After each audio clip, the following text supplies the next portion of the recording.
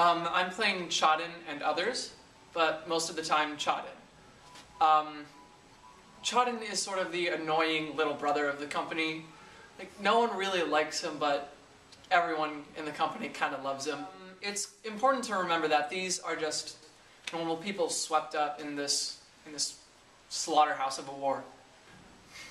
Naturally, we all have our own little picture, just a bunch of people huddled in a trench, just waiting for the next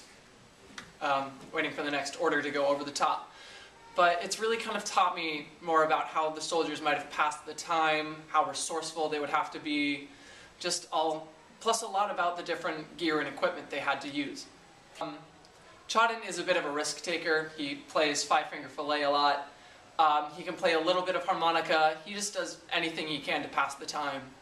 This has definitely been incredibly educational. The stars have really kind of aligned with me here because not too long ago, my history class started learning about World War I in English. We read the book and read a bunch of World War I poems.